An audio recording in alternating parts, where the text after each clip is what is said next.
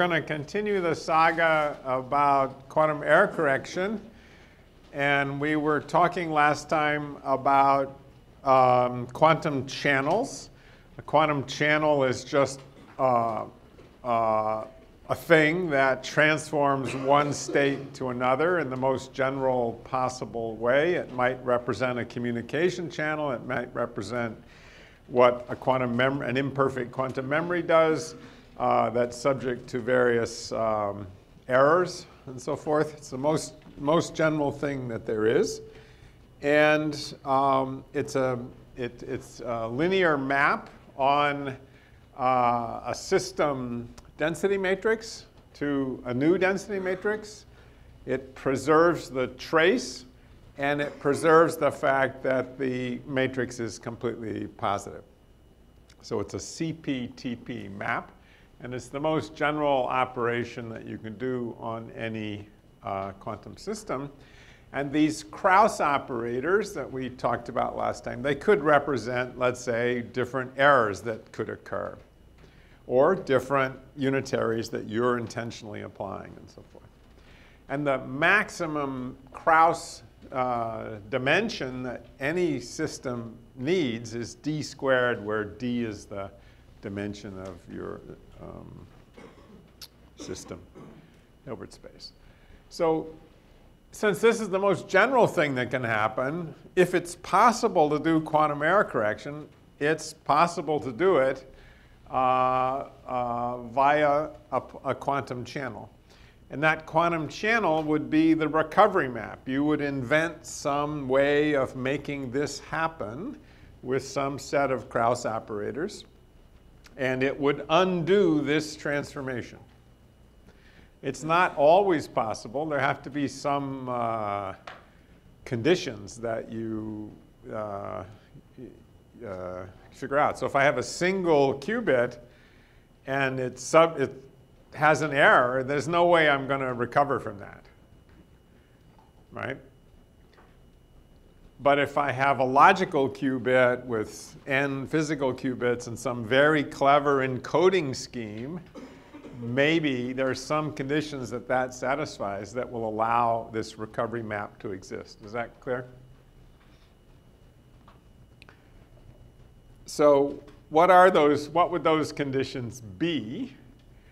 And so imagine that the system is n physical qubits, and it's forming a logical qubit, that somehow 1 qubit's worth of logical information is being stored in there, as I talked about last time, in some cleverly entangled state in which no single physical qubit knows what the state of the logical qubit is, because if it did, then the environment could interrogate that one and learn the quantum information and then collapse the logical state.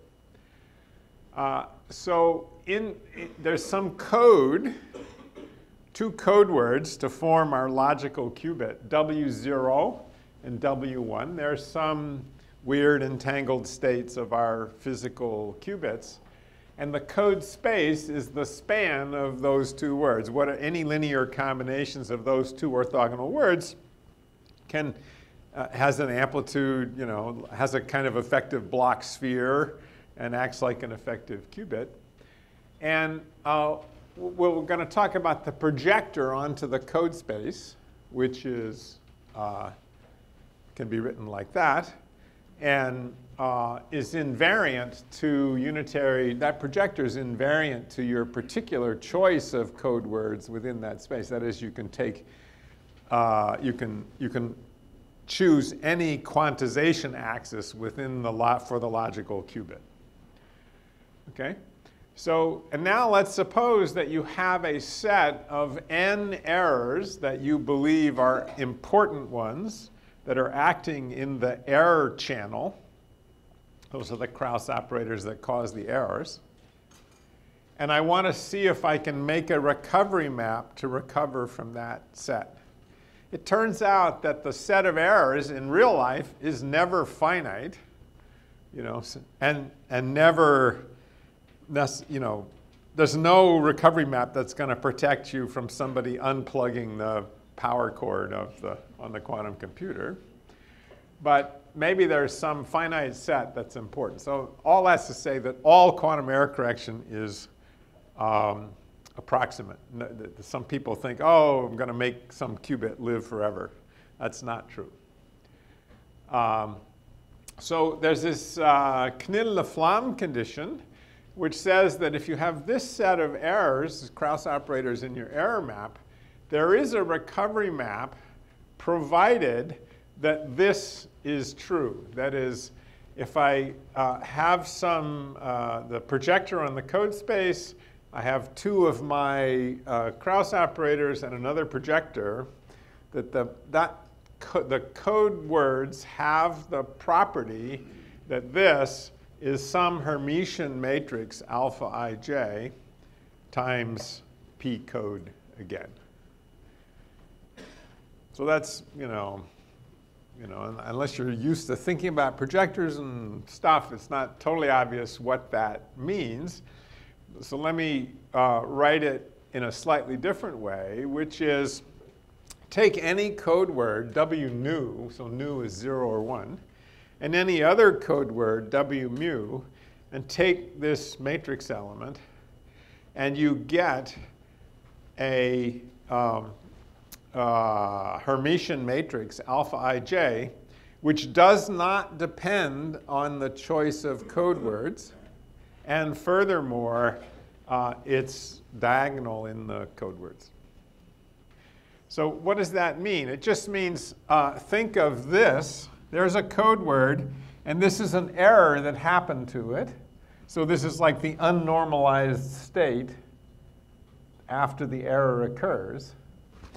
And it's orthogonal to any other error state for any other error that occurs to it or the other code word.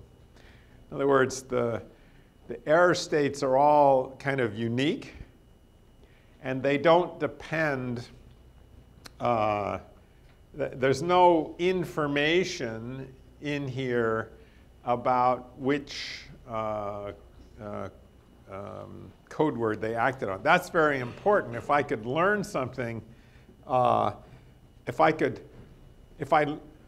can learn what the error state is without learning what the stored information is. So suppose my code word was 0 photons is W0 and 1,000 photons is W1. If I ever lose a photon, I know I was in a particular code word, 1, not 0. So I've learned too much information. I've collapsed the state. This has to work out to be independent of which, it has to give you the same result for W0, W0, and W1, W1. So that there's no sort of Bayesian update that says, oh, that error more likely came from this code word than that code word. That would be fatal. OK, so I'm not going to prove this, but I'll just give you a hand-waving argument. You remember that we learned last time that a quantum channel described by a set of Krauss operators E, that representation is not unique. I could do a unitary rotation among the errors, take coherent superpositions of the errors, and I could show that the quantum map was exactly the same. The quantum channel was exactly the same. So that means I can find a transformation S which will diagonalize this matrix and make it D. And it will transform the errors into coherent superpositions of different errors. But it's the same quantum channel. Okay? And so once I go to this new, it's just a new basis for the errors. Right? In that basis, this thing is now diagonal. And so the different error states are orthogonal. And I can identify which error occurred by measuring this Hermitian operator, which is a projector. You can check that its square is itself. It's idempotent. And that identifies for you which error happened, but tells you nothing about what logical state the error happened in. And therefore, there's no state collapse or loss of the logical qubit. And therefore, you can recover from the error. So if I know which error occurred, I can find a unitary map from this unique error state back to the code space. Now, it's a little weird that I can use a unitary operation to recover from an arbitrary error, which might be a non-unitary operation. Right? There's entropy. How is that true? Well, it's true because I'm going to make a measurement of which error occurred. So there's going to be some state collapse, but only into a partial state collapse into a certain subspace that tells me which error happened. And then I'm going to make a decision. I'm going to choose my unitary to recover conditioned on the result of my measurement of which error happened. So that process can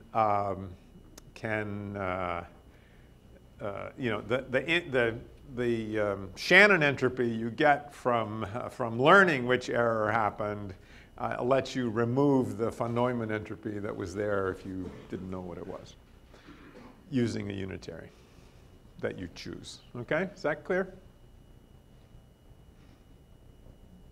So if all I did was say, oh, I waited a while, probably an error has happened, let me apply a unitary and fix it, that can't work because unitaries don't change the entropy in the system. But measuring, making a decision, applying a particular unitary can do that.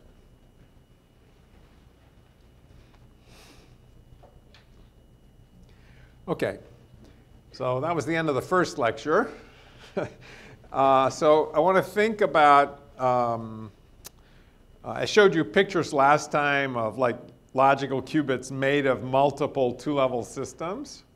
I'm going to, it turns out that's a really hard way, very hardware inefficient way to do quantum error correction. Lots of papers have been written, experimental papers, doing it, but they never advertised the fact that those carrying out that error correction protocol always made things worse, not better.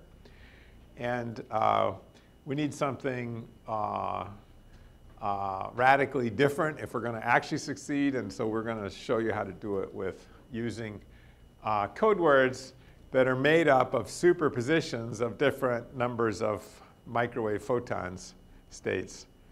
States with different numbers of microwave photons in cavity. So one cute example, which I'm not really going to spend any time on, but is now actually in active use in the labs at Yale, is this kitten code or binomial code. There's a whole family of codes. This is the simplest one. Code word 0 is 2 photons in the cavity. Code word 1 is a co-equal superposition of 0 and 4. So both of those code words have mean photon number 2, which is very, very important because if I lose a photon, I don't want that to give me any information about which code word it came from. So it's each code word is equally likely to lose a photon. That's very important. That's essentially the Canil-Laflamme condition. Okay? So if my error is losing a photon because the oscillator is damped, then this word goes to √2 times 1, and this word goes to √2 times 3. They both have √2 there because that's the square root of the mean photon number, and it's the same. So if I had a superposition of alpha of this and beta of that, the error word, because these coefficients are the same, has exactly the alpha and beta are not distorted. And this drops out when you normalize the word. And so, of course, there's a unitary, which will take these two states are orthogonal. There's a unitary, there's many unitaries that will take this guy back to there and this guy back to there. And then you've recovered from the error. If my code was just 0 photon and 1 photon, and I lost a photon, I couldn't recover. I'm just in the vacuum state. I've lost knowledge of what alpha and beta were, the coefficients. Is that clear? So I mentioned that as a sort of simple illustration. There's many more fancier versions of members of this family that if you tell me how many photons you might lose or gain or dephasings, there are members of this family that can correct all those errors, but they're more complicated.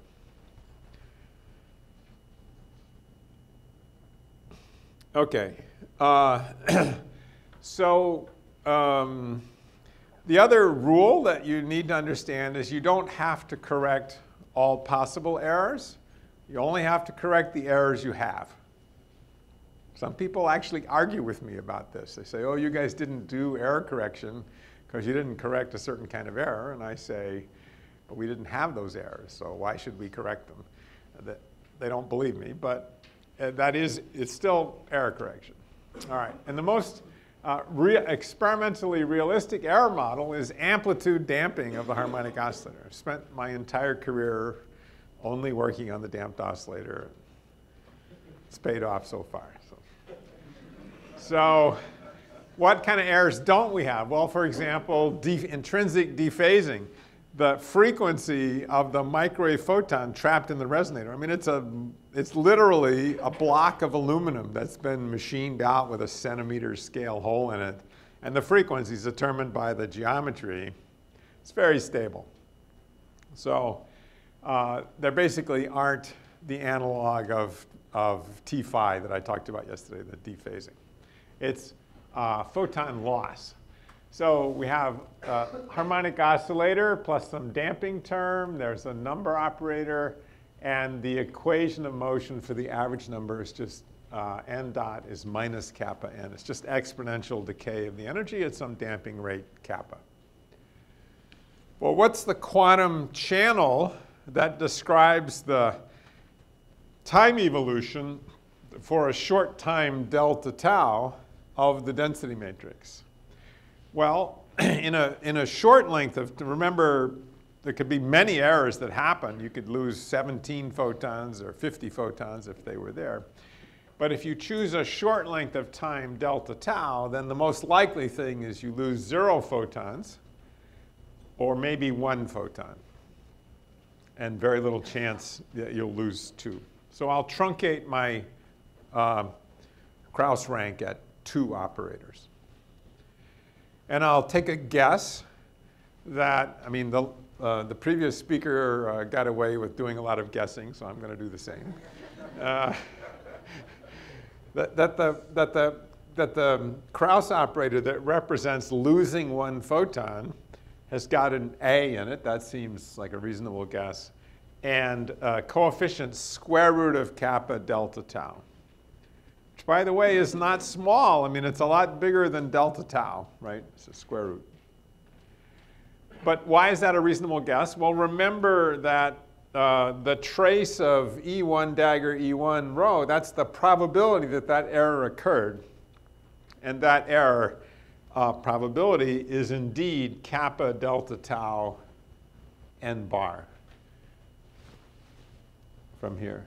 It reproduces that. Does that make sense? So I think I've probably guessed that one correctly. So how do I get E0, the Krauss operator, when you don't lose a photon? Well, OK, so that was my sanity check. That I just told you that the probability P1 of losing a photon is given correctly, so that's probably a good guess. How do I get E0? Well, if from this completeness relation that trace of rho has to be unchanged, we know that E0 dagger E0 plus E1 dagger E1 has to add up to 1. And so we know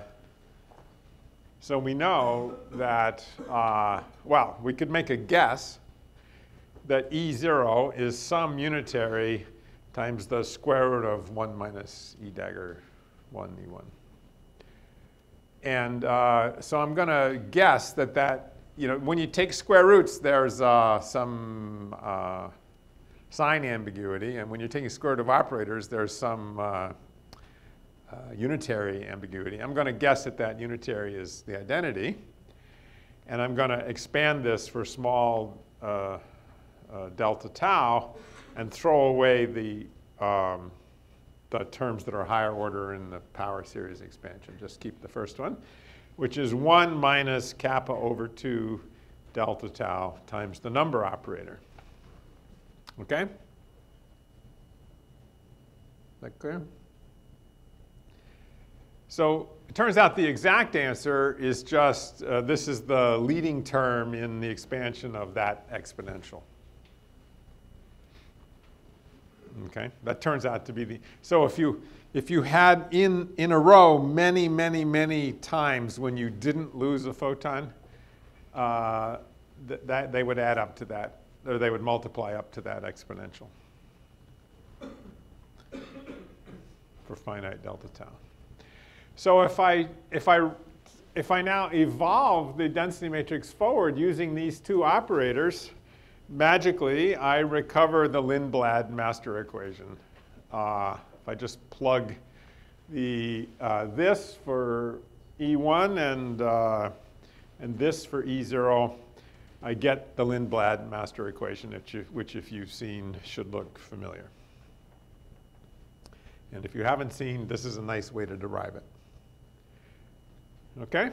So the time derivative of the density matrix, there can be a part which is commutator of the Hamiltonian, left that out, and then this is the damping contribution.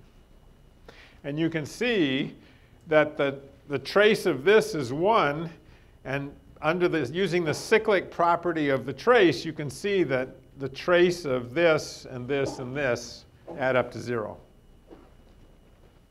So that's why it preserves the trace. Okay? And if you're a Boltzmann equation person, this is telling you about the probability of jumping out of decaying out of a particular state, the so-called scattering out term. And this, in quantum optics, called the jump term. In the Boltzmann language, is the scattering in term. And because you have both in and out, total probability is conserved. Every time you leave one level, you appear in another level. Okay?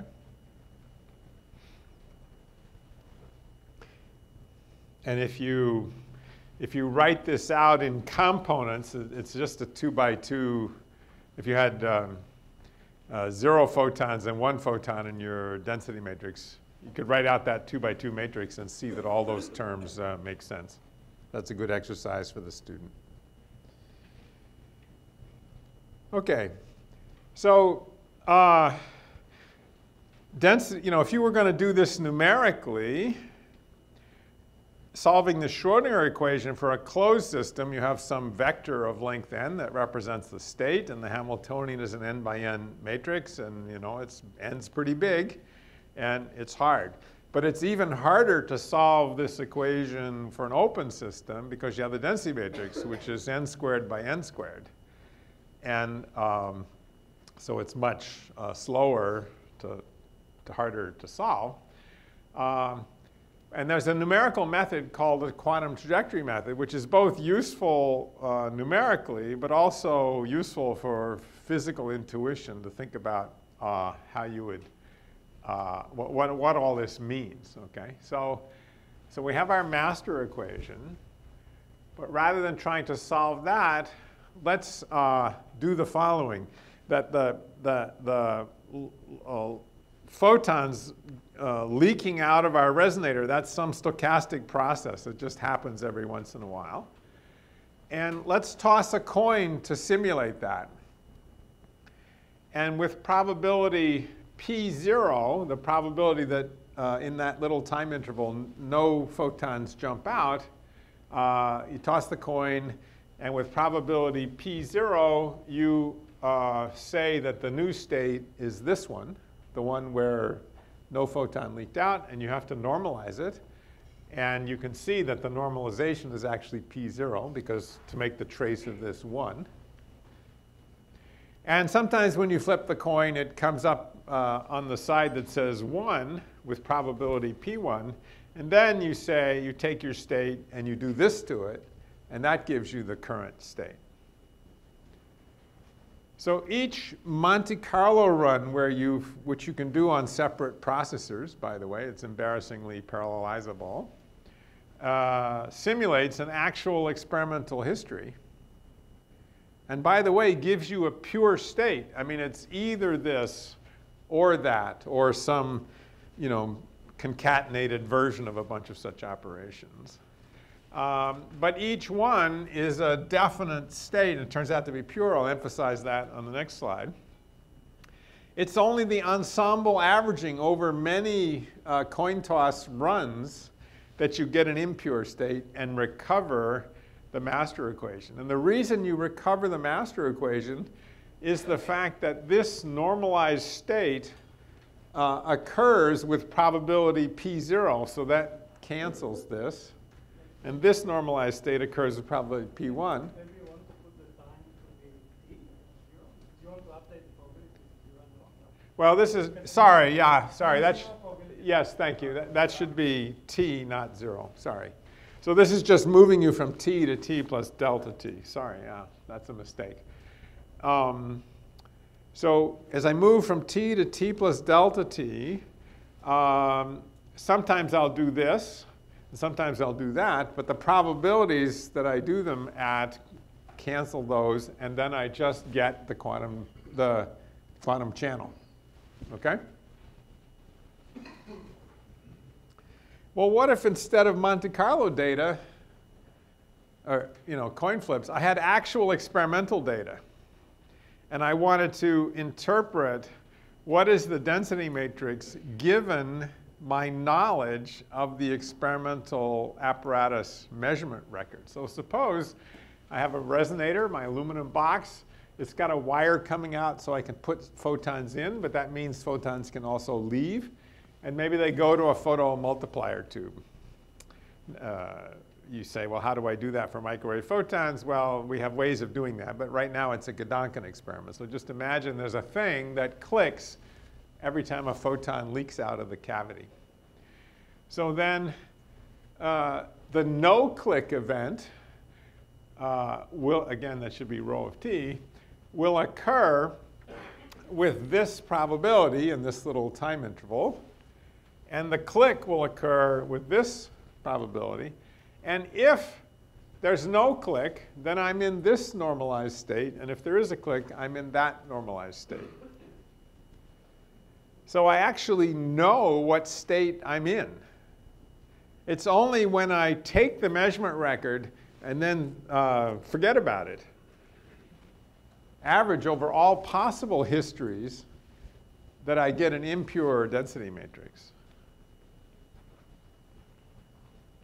And the reason for that is that the measurement record is telling us exactly the state of the environment. And if the environment's in a definite state, I can't be entangled with it. Entanglement requires two systems each with at least two states. And so therefore, this so-called conditional density matrix, the one conditioned on knowledge of the measurement record, is in a pure state. And if it's in a pure state, I can write it in this form. This is called the stochastic wave function, or the conditional wave function. And so actually, again, if I went back to the quantum trajectories where I'm tossing coins, I only have to work with state vectors. I don't need to form this density matrix. But if I want to get the density matrix, I form this and I ensemble average over many runs of my coin tossing, and I will get an impure state out of that, a mixed state. Okay, so it's pretty clear that this stochastic wave function makes sense. If the detector clicks, then the new state is just, I kill a photon in there, and then I normalize the state. That's the new state of the system. Like if I had 1 photon, or 0 plus 1, and I lose a photon, then I know that I'm now exactly in 0, and the state has to be normalized. Well, what happens if the detector does not click? And what happens if it clicks? I'm going to give some examples now. So the simplest one is a Fock state. Suppose I have my initial state has n photons, definitely, no uncertainty. Well, that's actually an eigenstate of E0. So E0 is not going to do anything to it, except multiply it by a number, but that's going to go away when I normalize. So it makes sense. The detector did not click. Surely nothing happened to the state.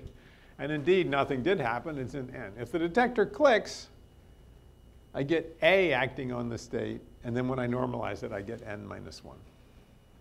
Makes complete sense, right? Sort of trivial. Well, what would happen if I had this state? I have a 99% chance of no photons and a 1% chance of 100 photons. Okay? So what's the mean photon number? It's 1, right? It's a 1% chance of 100. So now what happens? Well, if there's a click, A annihilates this, turns this into 99. So the mean photon number was 1. I lost a photon, and now the mean photon number went up to 99. If that doesn't bother you, I'll wait a minute. There was no term in the Hamiltonian that added photons. This is just quantum back action. And this is why you should think of the density matrix as a statement about your knowledge of the system and not about the state of the system.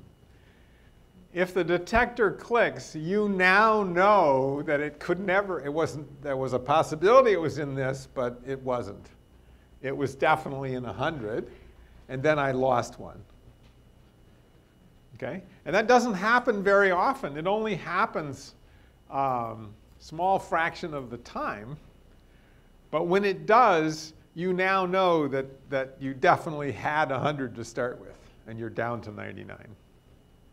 So it's a Bayesian update. You have new information, and Bayes' rule tells you to update your prior probability distribution given by those numbers to a new probability distribution that tells you it's this.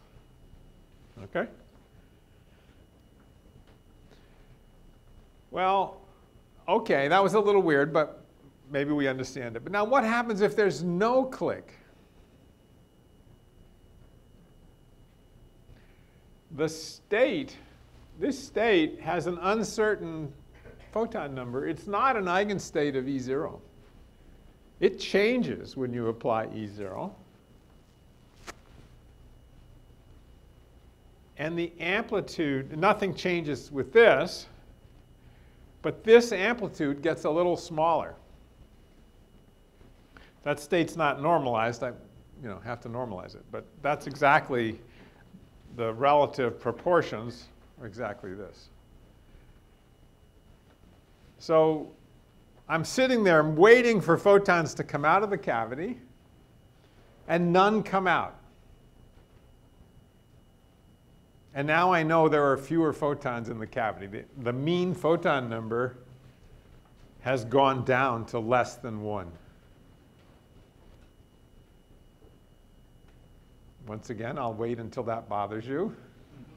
There's no term in the Hamiltonian that removed any photons. I mean, there is one, but it didn't act because my detector didn't click. And again, it's a Bayesian update. I have new information. The detector did not click, even though I gave it the opportunity to do so. That means you're more likely, slightly more likely, to be in 0 than 100. And you have to update your knowledge of the density matrix by lowering the weight of that term.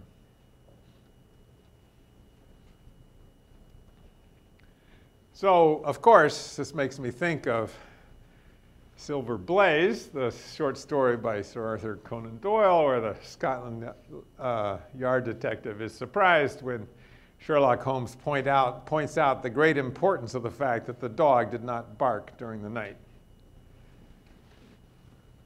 So the quantum state changes even if the dog does not bark, even if the detector does not click. It changes when it clicks, for sure, by a lot. But it changes a little bit even when the dog doesn't bark. Because that's information. That's new information. OK, so if we could keep track of every time the dog barks or doesn't bark, we'd know exactly what's going on with the error state of our system. It's in a pure state.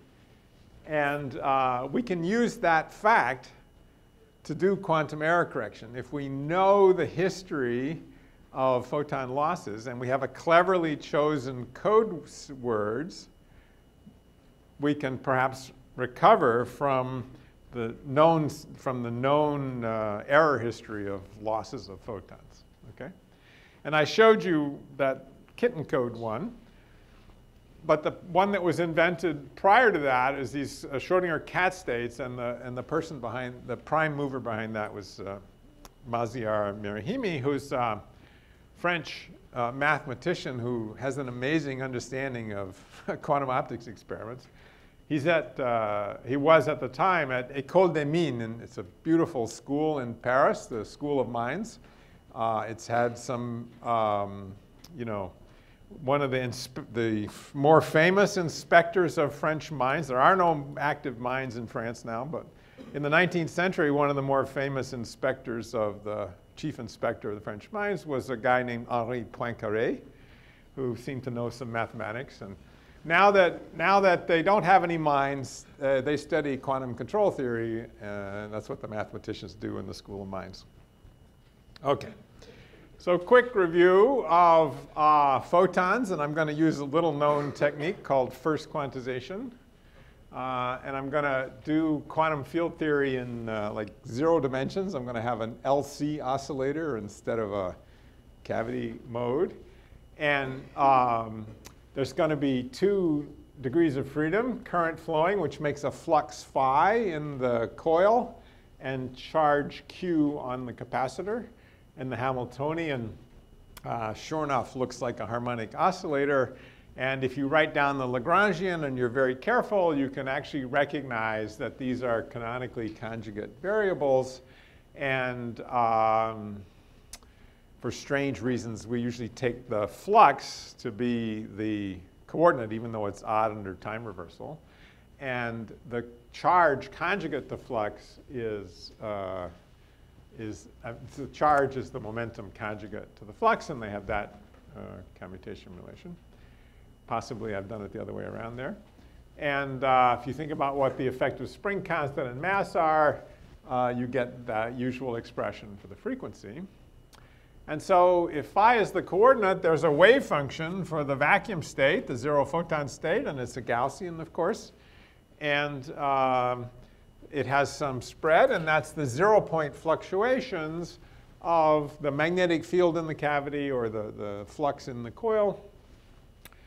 And the first excited state is the coordinate times the Gaussian, so it looks like that. And its square is the probability of finding a particular value of the flux if you were to measure it. And the probability in the ground state is peaked at 0. And in the excited state, it's 0 at 0 flux. There's no probability of getting 0 flux. So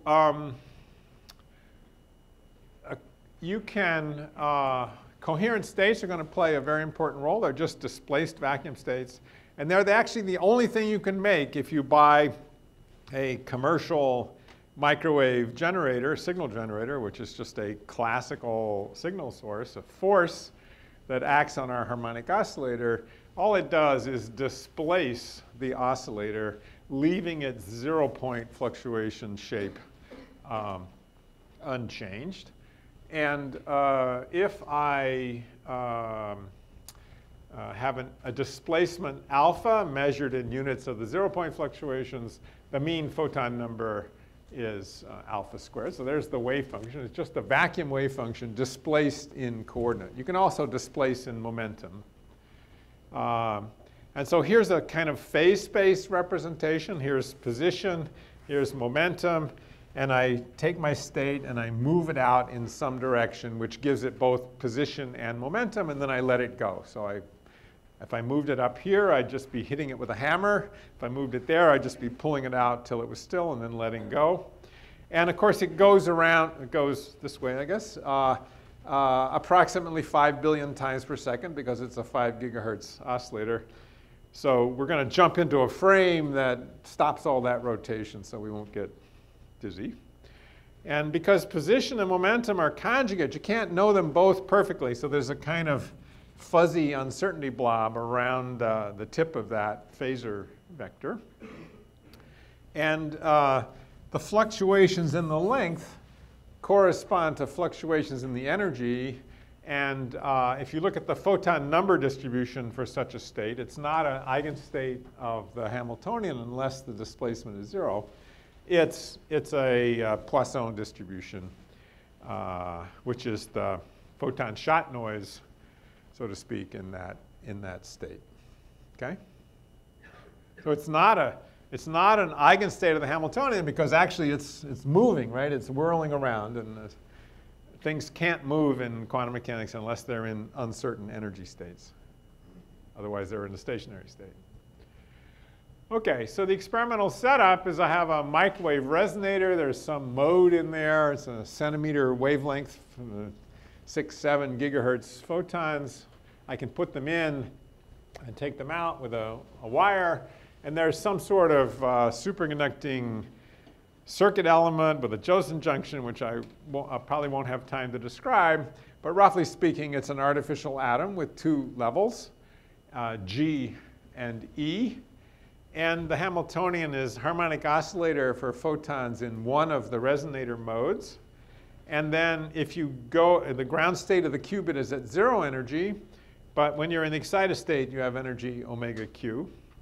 And then if this guy's transition frequency, omega q, is very different than the resonator, the dipole coupling between them, so the excitation is this guy charge starts oscillating like a dipole. They can't actually exchange the photon here.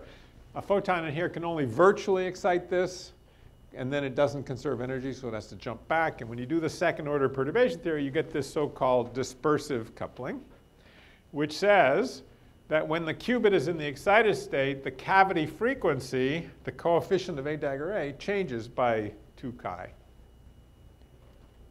Or it says when there are photons in the cavity, the qubit frequency, which is the coefficient of this, changes by 2 chi n. Okay? The same term can be interpreted 2 ways. Well, if I put a coherent state in the cavity and repeat the experiment many times, and ask what is the transition frequency of the qubit by doing spectroscopy on it, and I won't explain how we do that, but we do, then this term produces a light shift of 2 chi every time you add a photon to the cavity.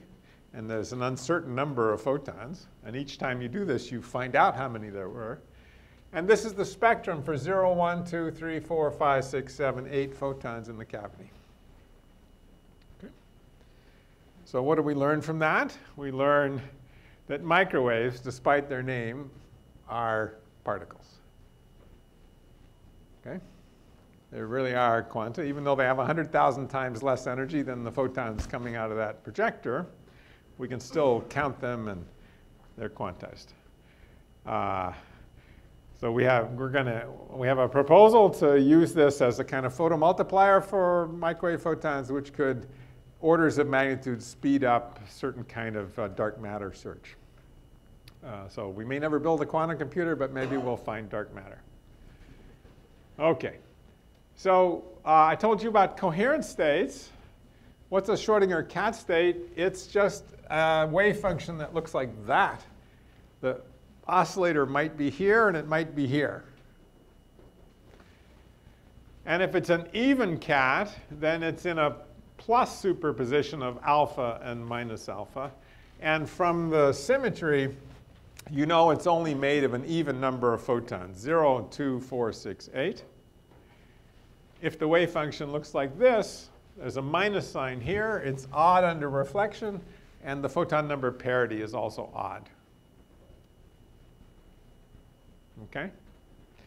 And these cats are kind of a laboratory for studying the transition from the microscopic to the macroscopic in quantum mechanics. And the sort of size of these guys is this distance squared, 4 alpha squared, which is 4 times the mean photon number.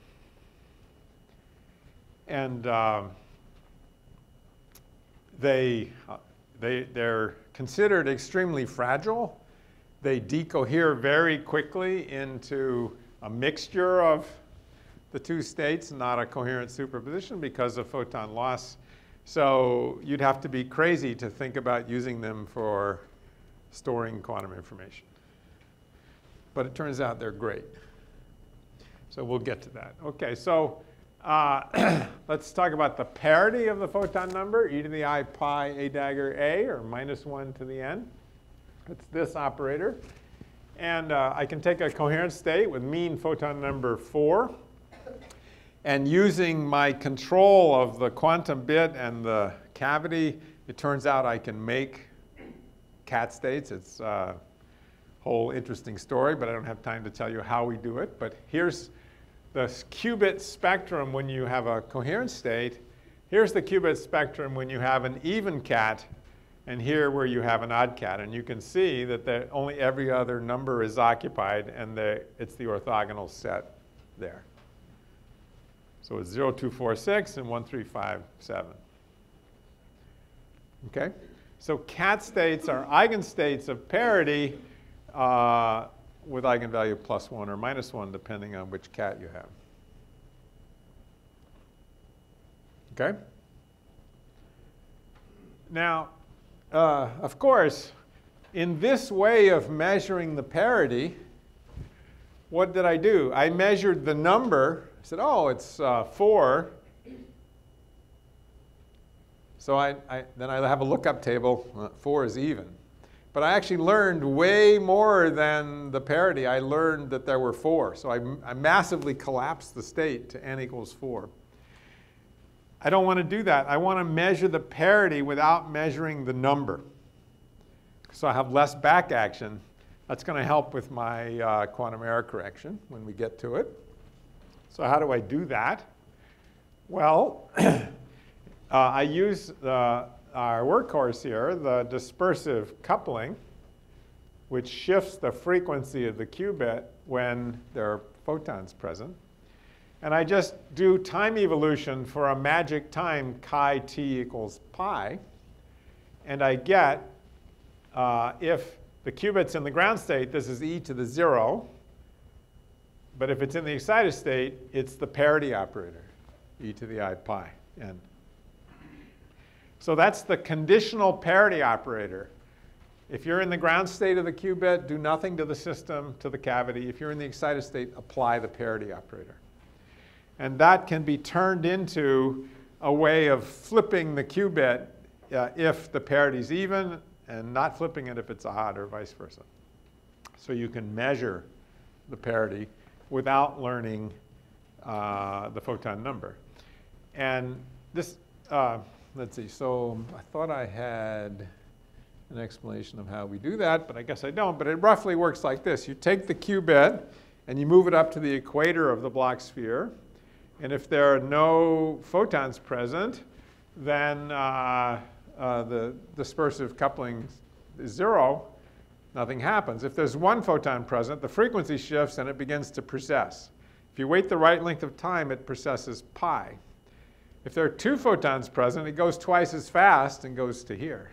3, 4, 5, 6, 7. So you erase the information on the number, because you don't know how many times it went around. You only entangle spin x and minus x with the parity.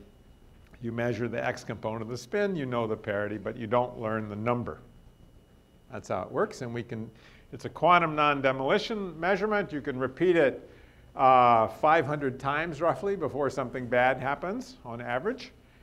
And it turns out if you can measure the parity, you can do complete state tomography on your qubit and your cavity. You can measure something called the Wigner function, which I won't explain in detail, but I'll show you a nice picture. So it's a kind of phase space representation of the density matrix. It's a kind of density matrix is rho of x and x prime, and you Fourier transform in x minus x prime, and you get a momentum. And x plus x prime, you get a kind of center of mass position. And the function is real, but it can be negative. And negative Wigner functions mean non-classical states. And so here's the Wigner function for an even cat. And this is data, by the way. And so here is, right, the coherent, here's the origin in phase space. This is the coherent state minus alpha. That's the coherent state plus alpha. That fuzzy blob, that's experimental data showing you the size of the vacuum fluctuations of the electric and magnetic fields in the vacuum. Okay? Right before your eyes. It turns out what you're measuring here is the parity after kind of displacing the system in phase space. These very rapid oscillations of the Wigner function are oscillations of the state parity when you displace it. And these are the whiskers on the cat. Their existence tells you that you have a coherent superposition of alpha and minus alpha, not a mixture. And the reason is that even cats have a red stripe through there. I think I've got an arrow saying that. And odd cats have the opposite sign of the interference fringes. So if you're in a mixture of even and odd cats, these exactly cancel out. So then you know you're in a mixture. And these states have been made, world record size is 111 photons, I think. I tried to get them to go to 137, but they wouldn't. So we want to use these Schrodinger cat states to store and correct quantum information. So coherent states have some magic properties. They're just displacement operator at e to the I momentum acting on the vacuum. They are eigenstates of the photon destruction operator. I remove a photon, and I'm in the same state. It's time for me to wait again. We saw some examples, right, where removing a photon lowered the mean photon number, and I gave you another example where it raised the mean photon number. Coherent states are magically balanced so that if you lose a photon, you revise your estimate of how many photons were there, and then you subtract 1. You end up in the same state. Okay? So so Fock states were eigenstates of E0. Coherent states are eigenstates of E1. So right away, the big error that we have, losing photons, does nothing. So that's good. That's why it's a good code word, or seems to do nothing. So in particular, a damped oscillator in a coherent state it's spitting out photons into the environment all the time and yet not entangling with the environment. It stays in a pure state because it's an eigenstate of E1. So that's a very nice feature. On the other hand, it's an eigenstate of A, but it's not an eigenstate of A dagger. It's not an eigenstate of N. But magically, it's an eigenstate of e to the minus something n, which is a little weird. And that's the correct expression for E0 for finite time.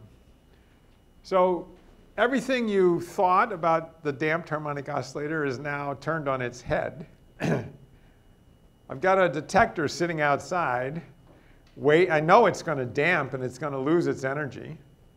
And every time the detector clicks, it doesn't lose any energy. I lost a photon. I'm in the same state. The damping of the oscillator comes when the dog does not bark.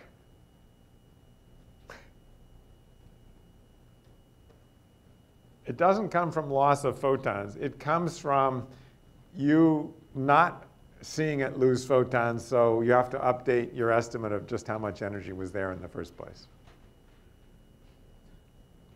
Pretty weird. OK. If I drive the oscillator with a linear force like that, I just have to add this term to the Lindblad-Master equation. And I can solve it by introducing a displaced destruction operator. And I get rid of that drive term. And this displaced destruction operator annihilates this coherent state. And so no matter what state I'm in, possibly a mixed state, the combination of drive and damping stabilizes a pure state. Dissipation is working in our favor here. So again, a magic feature that we want to take advantage of. So energy is being stochastically dumped into the detectors clicking in the environment. And even if we don't look at the measurement record, it's staying in a pure state. So, but it's in a single pure state. We can't make a qubit out of that. We need a manifold of two states. Well, maybe we can do some weird bath engineering where we have a drive that doesn't, it's a nonlinear drive. It couples not to x, but to x squared. And a nonlinear damping that couples not to x dot, but xx dot. And that combination, also you can get rid of that drive, and the damping starts to look like this. And that guy annihilates anything in any superposition of alpha and minus alpha. Because you do this, everything 2 photons at a time, you can't tell the difference in the sign between alpha and minus alpha. So now I have a stable manifold of 2 states and any superposition of those 2 coherent states. So that's a set of cat states.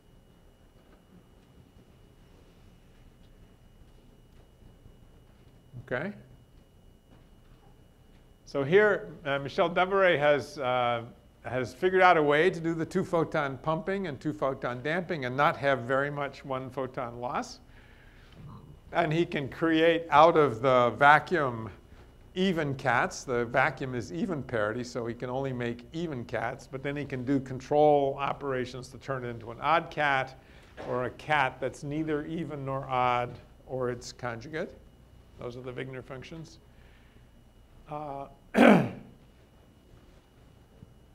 And so, but there is a problem that it still suffers from occasional single photon loss. So what does that do? Well, remember, we can keep track of what's going on if we collect all those if we detect all those losses, and it'll stay the conditional density matrix will stay pure, so maybe we can do something with that. Well, the problem is we don't actually have a detector outside for, I'm going to shut off my alarm that's about to go off. There it went. We don't actually have a photomultiplier outside. Plus, sometimes the photons get eaten up by internal damping by the qubit or inside the walls of the cavity. And the detector wouldn't click anyway. But we can measure the photon number parity. I showed you that using the qubit.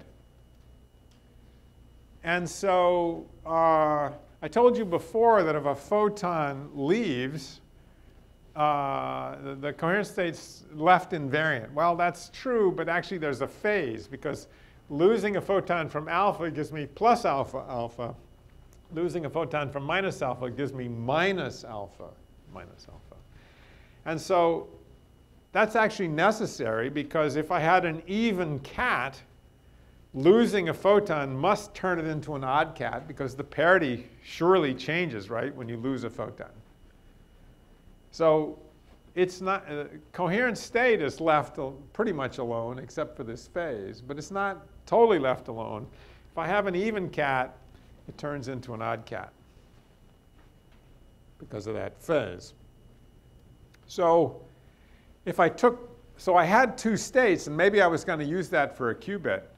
Well, I can't really do that, because if I want to choose an even parity combination as a code word, then the odd parity is not the other code word. It's an error word that I will get to when I lose a photon. So I still don't have enough states to make a qubit and errors. So I need a second code word with even parity. So I'm going to use two nearly orthogonal cats that are both even parity.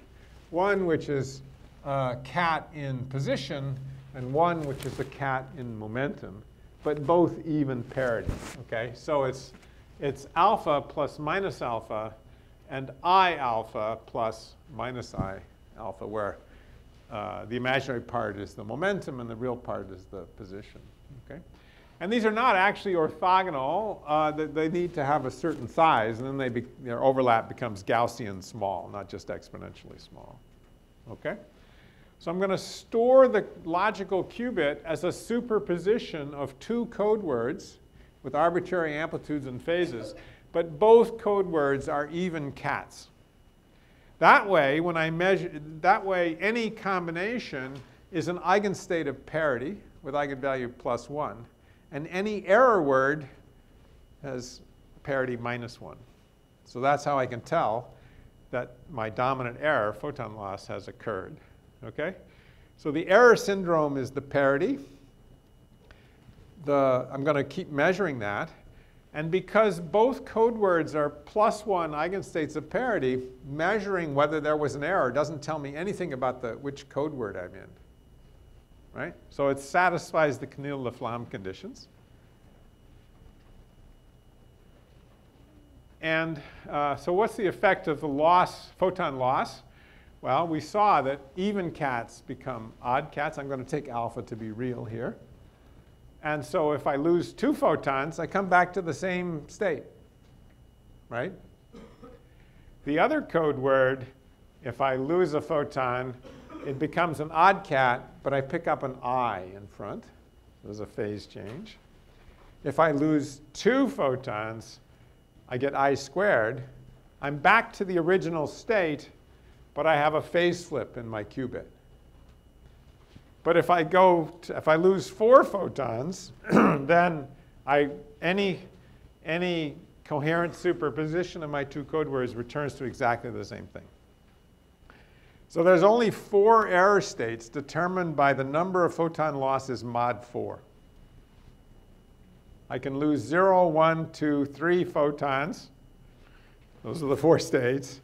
And then if I lose 4 photons, I'm back in, it's the same as 0. Okay? So all I got to do to recover from the error is monitor the parity continuously, count how many times it jumps, calculate it mod 4, and choose one of 4 unitaries to recover. Now, we don't actually know yet how to experimentally do 4-photon pumping and 4-photon damping to prevent the amplitudes from decaying, the thing that occurs when the dog doesn't bark. So actually, the effect of E0 is to cause the cats to slowly shrink. But they're very high Q cavities, much higher Q than the typical qubits. And so this is a slow effect. And our Maxwell daemon, which is monitoring the error measurements, will take this into account in software because it's completely deterministic. There's nothing stochastic about it. The emission of photons into the bath, or the parity jumps, are stochastic, but we're counting those. And then the E0 term is completely deterministic.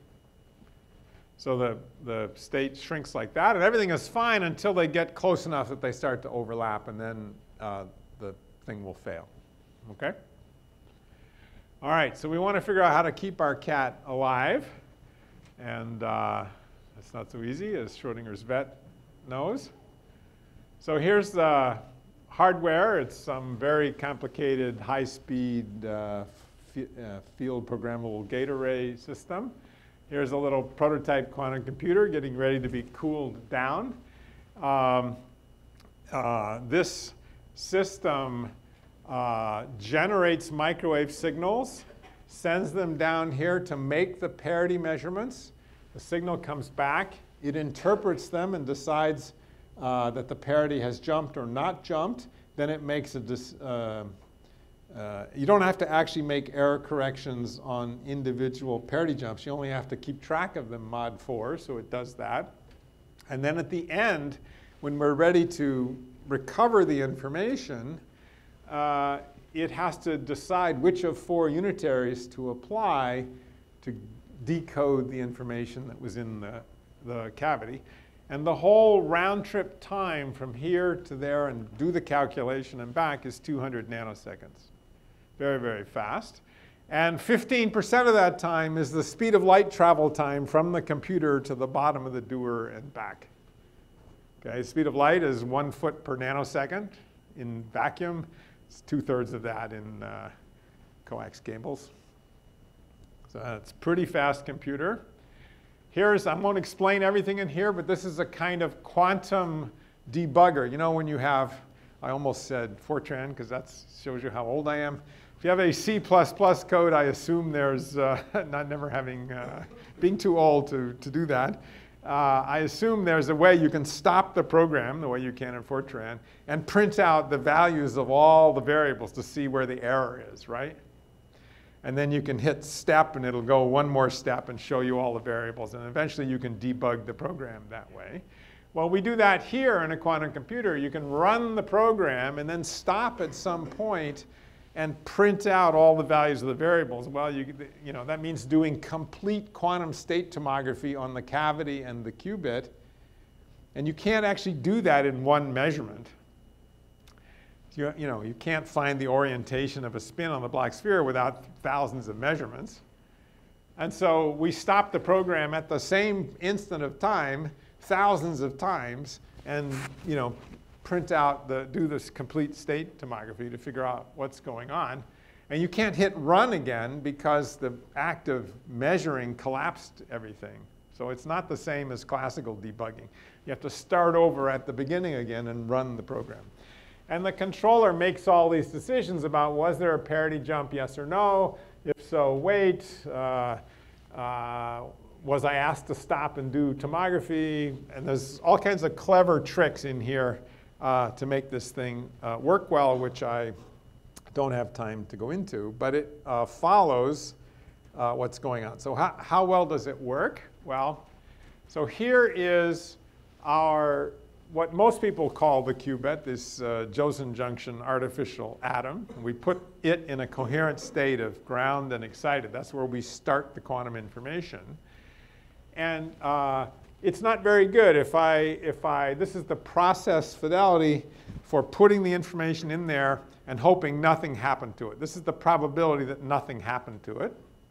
And as a function of time, it decays exponentially with a dephasing time of about 15 microseconds. Not very good. Not really state of the art. State of the art is 150, but this particular experiment, it was 15. So that's kind of our bare qubit, but it's not the thing we're going to use. We're going to use as our quantum memory. That's going to be the cavity. So the simplest encoding would be to put in the cavity two states, 0 and 1 photon. So we have a way of transferring the superposition of the Josephson junction artificial atom from ground and excited, that superposition, into 0 and 1 in the cavity. And that's very good. That has a lifetime of 290 microseconds because the cavity is very high Q. You'll see that there's this is the little bit of loss of fidelity here is about a 2% loss as you go and code and decode and come back. But what you gain from doing that is a very long lifetime. Well, that's not quantum error correction. That's just getting a better qubit and putting the information there.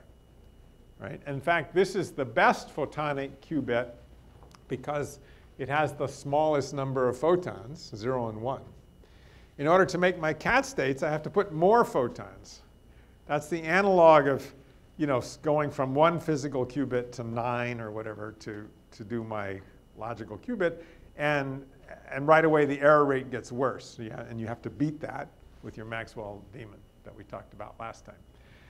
But this is the thing you should compare to see if you do better, not to this. Okay? So now here's what happens when I put the information in as a superposition of cats. I use my code words, but I don't apply error correction. Then it gets worse by about a factor of 2.5 because there's 2.5 times more photons on average in my code words. So that's bad, but that always happens with every error correction, every logical qubit.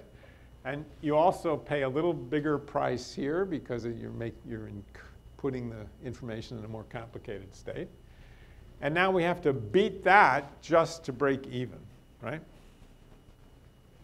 So we turn on the quantum error correction, which is monitoring the parity and then making a decision at the end which unitary to use to decode the information, which of 4, determined by the number of parity jumps mod 4. And we just barely get above break even. But this is the first time in any hardware technology, ion traps, superconducting qubits, NV centers, that's actually been achieved.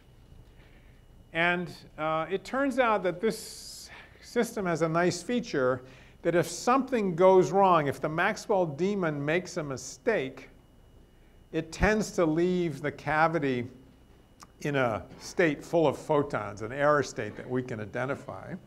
And so it heralds errors. And that happens about 20% of the time. And if I keep only the trajectories where I have a high confidence that that error didn't happen, 80% of those trajectories, I mean, that's 80% of the total, then I beat I get nearly a factor of 2 above break even. That's not completely cheating because there are protocols where you have heralded errors. They're called erasure channels, where there's an error and you know which qubit had the error. You can very efficiently combine several of those together and make a quantum memory that's very reliable. So, so that's a start, and we're slowly moving our way up this ladder of capabilities that you need to have to build a serious quantum computer. And we're entering the age of quantum error correction, just barely, but we're there now. And the hope is that we'll soon surpass break even by a factor of 10 or more as we make the error correction protocol what's called fault tolerant, something that's actually pretty hard. So error correction is quite a bit harder than people realize, but it's pretty interesting. So here's the experiment, and here are the two of the theory papers. And so I thank you for your attention, and I'm happy to take questions.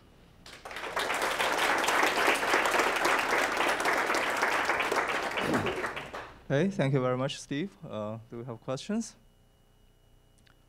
Well, maybe I'll start with one. So you used very heavily the fact that when you lose a photon from the coherent state, up to a phase, you don't change the state. Right.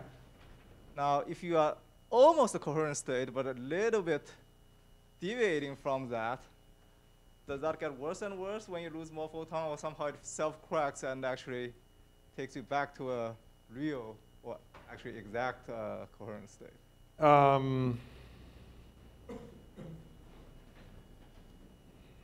Okay, that's a good question. So if I had a slightly squeezed state or a state that had, well, if I'm number squeezed, I'm getting a little closer to a Fock state. Right. I know exactly what happens when I reach the limit of a Fock state. Right. There's a big effect, right? I haven't, yeah, I assume, you know, the difficulties grow as you lose more photons, but I haven't worked that example out. But I suspect it gets worse and worse. Experimentally, how accurate can you, I mean, how confident are you with these states that you have prepared? So we can take those Wigner functions, right, which are completely equivalent to knowing the density matrix, which is therefore knowing the full state tomography, and we can do various measures of fidelity. And the main error is that the cavity inherits a little bit of anharmonicity. It's not quite a harmonic oscillator from the presence of the artificial atom. And that produces a little bit of squeezing on you know, if you looked at some of those blobs, they're slightly skewed like this. Yeah. And so the overlap is, you know, depends on the size, but the overlap is sort of 95%. It's not 4 nines or anything. That's certainly true. And that's a residual error that we know something about also correcting, but it is a problem. Yeah. So I guess I forgot to announce, oh, okay, good. I was about to announce that no question from student, no food in the school. Okay, right.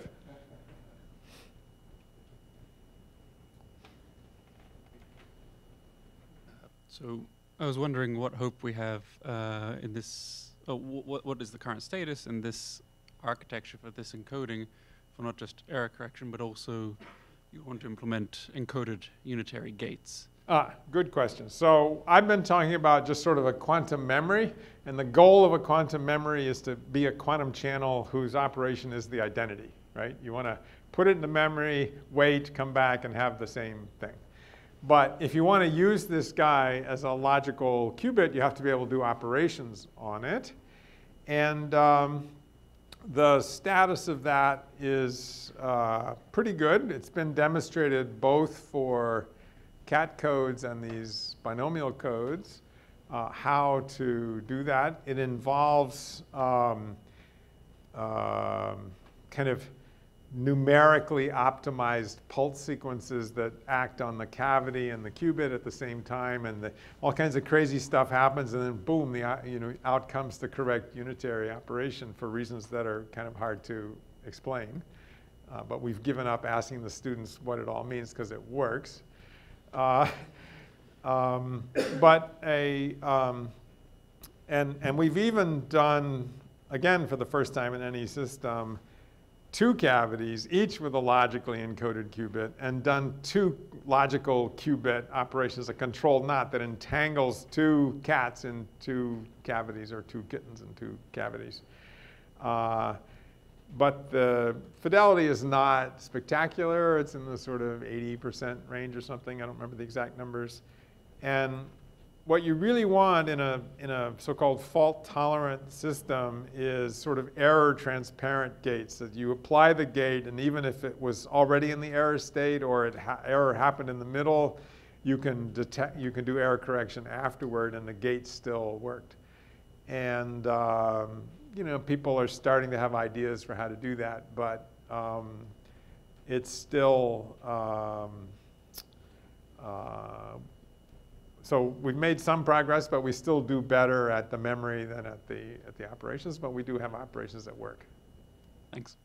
But you know, we have a long way to go to make an actual a big quantum computer.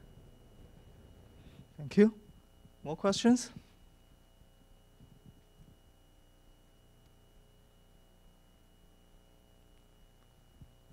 So Steve, I understand, is here for the rest of the day and leave early tomorrow morning. So if you have questions that would rather ask in privacy, he will be around. So I guess we are a little bit ahead of schedule, but I'm pretty sure the food is ready. So I guess we can break for lunch and come back at 1:30 for the afternoon session.